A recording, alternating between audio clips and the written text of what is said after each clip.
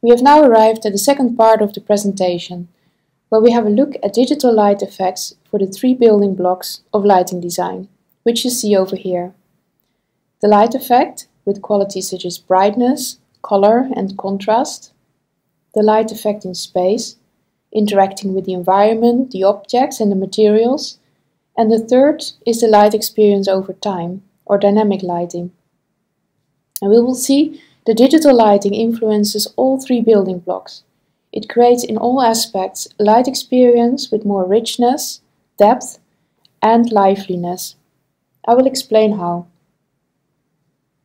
This slide is about the light effect and the possibilities with color, when we can make every color we want with LED. And the image of the sunset is an example to show that, compared to a single colored light point, with a LED strip where every LED can be addressed individually, we can make beautiful color gradations and surfaces with subtle color nuances, similar as we see it in nature. Or we can also create a perception of depth, like this mountain view, where different shades of light can be created with the same tone. Below you see an installation called Aura, that shows the effect of depth on a light surface. When we look at the light effect in a space, we'll see that in the future we will have more light points and zones in our living spaces, and also from our lighting fixtures. So think about the many light points on a LED strip. It's key to understand how these light points relate to the space and let them all work together harmoniously to make a beautiful and refined light experience.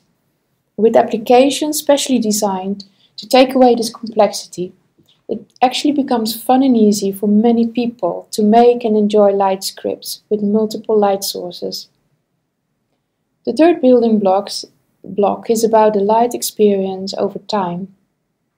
So what's the impact of digital lighting here?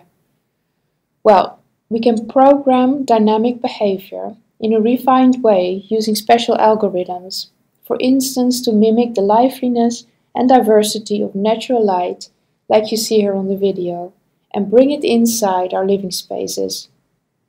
And the lighting can also be automated to follow our daily routines.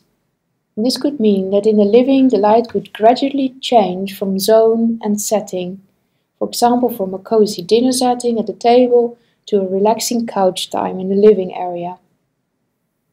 You can make a comparison with theatre, which is a great inspiration to show what light can do. There, lighting designers play with color, direction and intensity over time, with the aim to support the story on the stage with emotion and meaning. And this way of looking at light we can bring in other spaces as well, and just like on stage, we will build up the light in layers to create visual interest. How to do this brings us to the last part.